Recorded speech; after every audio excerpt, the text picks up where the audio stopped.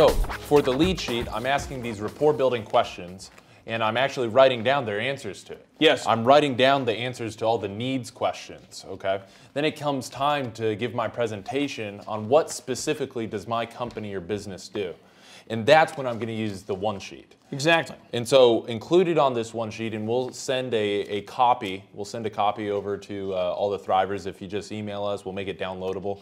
You can get that. But what are some of the things that we want to include on this one sheet? We want the benefits supported by facts. We talked about that. What else? Well, this is what you're going to do to give you a visual. This one sheet, it's going to be one sheet, and we call it a one sheet because the idea, the game here, is that you want to be able to distill all of the benefits of your company on the front and back of this document. It's really exciting. So it's neat because you can explain to somebody quickly what you do on one sheet of paper.